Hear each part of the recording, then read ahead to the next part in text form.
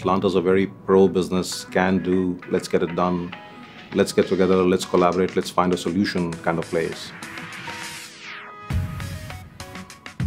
Portman is a global real estate development company based out of Atlanta, Georgia. And so there are many cities around the world that the skyline is dotted with buildings designed and developed by Portman. So certainly the recent history of downtown Atlanta and the history of Portman are very connected. And they've supported each other, they've nurtured each other, and I think they've done well together for each other. Coda is a project that Georgia Tech has been working on and cooking up for the last 8 years. It's a collaborative research center.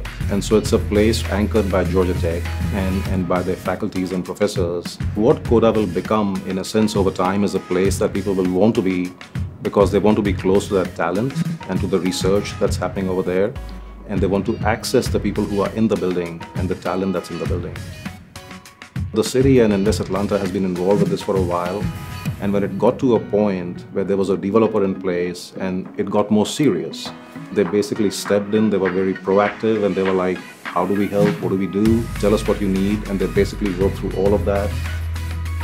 The impact of Coda will be way beyond what we can see today. It's going to bring together people to undertake research and create new ideas and new products. It will establish Atlanta as the place for sort of collaborative research that will rival Boston and Austin and some of the other places around the world. And the impact of that we cannot even quantify today. A developer always says, look, we made the project happen. But in this case, without the help that we had from the city of Atlanta, from the mayor's office, from the Invest Atlanta and Georgia Tech, and a number of people who came together, this project would not have happened.